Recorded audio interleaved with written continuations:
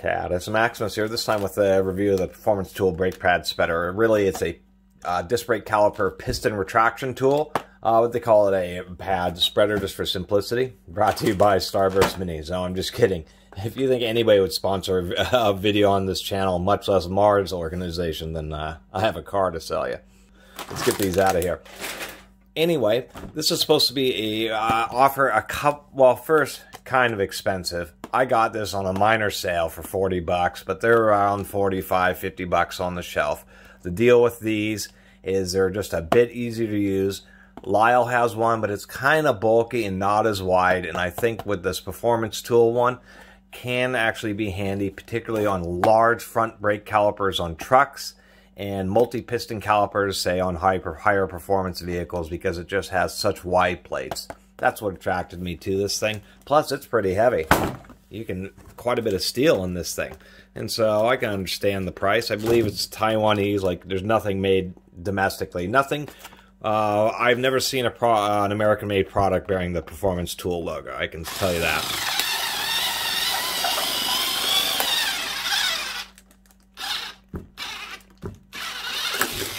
Man, that is some tough plastic. It's bogging it down quite that bad. There we go. Get this out of here. My goodness. Now, with other performance tools, even though I did cut the instructions off, they call it a gearless ratchet. Let's see about that. So, the idea with this thing, if we can get it to, okay, so this thing's a little funky now that I got it unjammed. One, this tool is totally dry. The threads are totally dry. Getting tired of manufacturers and their dry mechanical tools. I mean, seriously, that's just some insane cost cutting, particularly for something that seems pretty decent. It has this kind of odd, which is a friction clutch-based ratchet. It doesn't have ratchet teeth. It's just using like a cam that's just pinches against the center section. Especially machined, because the ratchet does stay centered on there. It's pretty good. I mean, pretty heavy duty, solid rivets, pretty thick steel, Performance Tool etching.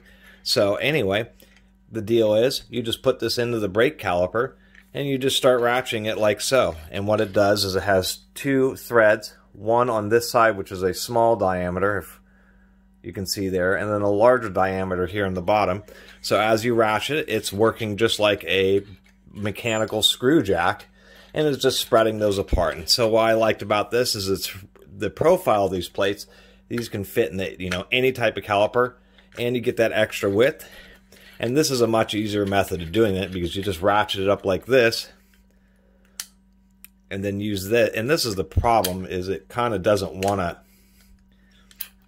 shift directions very well at all, to tell you the truth here. Why can't I? You really have to kind of squeeze it. Let me get some lube in there. Well, this thing's already annoying me some. I got it all the way out, and so it has some type of a stop so that it actually won't fall apart on you, which I find interesting. But the reverse mechanism on this is not very good. You really gotta yam on it pretty hard with your hand in order to get it to want to cooperate. It's pretty smooth operating, even though it does kind of jam up. Oh, well, that side came out. I see, so there's a stop on one side, but not the other. There's a piece I just dropped. I suppose that makes sense, since these are both unthreading at the same time, that when it hits the stop for this screw, it'll be just before this plate ends up falling off. We can see that they use just a set screw and a washer to actually lock this down. And then this piece right here must have some type of a small undercut in order to keep this whole ratchet centered on there. That's interesting. They don't even mention that, but both sides actually pop out. Huh, that's kind of interesting. I wonder why you would have it. So maybe for certain types of situations where you may just need to use the back of this to be able to press against the back of the caliper, say, and then you may want to have just one plate on the front. I think that's actually really curious that it has removable plates. Not mentioned anywhere on the packaging. It certainly makes storing the tool a whole heck of a lot easier, but it is just a little bit curious to me. You can screw this side in pretty easy. The reason I find that curious is because then, as you use this, those plates are going to want to fall off at some point. And if I can get Interesting. If you actually are pressing on this, then this thing doesn't grip. You actually have to make sure that you don't have any finger pressure on this. This whole gadget, I think, will work, but it's just a little bit funky. So anyway, that's really all my review for this thing. It just seems a little bit more odd once you actually get it in your hands and get it out of the packaging. I guess it's easier to store, but that could definitely become annoying. I mean, I guess it's generally okay since they do have, you know, some ball detent in there to hold these plates. I just don't know why these actually wouldn't just be stamped on there in a more permanent fashion. Many times I like it when you can take apart tools, but with this type of tool, it seems a little curious. I guess the only thing, even though it doesn't make sense, and it would seem that as you're using it, you're going to end up in situations where these plates inadvertently want to fall off on you. It does give you the option of this right here, if we can get this to switch, which is using this as a miniature jack. So now what we have is we just have two square points. You do have to have quite a bit of tension on this thing. Wow, just about knocked my camera out. In order for you to have enough resistance on this center collar, but I think that's is kind of a interesting alternative use. If this darn thing, this thing is annoying how it jams up like that. So, kind of a funky review of a tool. It was actually, this whole thing is actually more puzzling to me than I imagined. Even for $40, it's a heavy tool, and kind of why I bought it. Seems like it's, you know, would work, is going to work for its general purpose, but it just has some real odd design choices. And this whole mechanism to where it wants to jam, you kind of have to jiggle it back and forth in order and press your finger on it real hard to get it to change direction. That needs to be worked on. Doing this as a gearless design just doesn't make any sense whatsoever. They should have just used a simple ratchet design, like pressed on a little gear tooth and then put these plates around it. So it would have been more reliable just using a normal tooth ratchet mechanism instead of having some kind of friction mechanism here. It is going to annoy people because when you're in this situation where it's really loose, then it's not going to ratchet at all. It's just going to rotate, that collar is just going to rotate with the ratchet handle, and you're not going to go anywhere.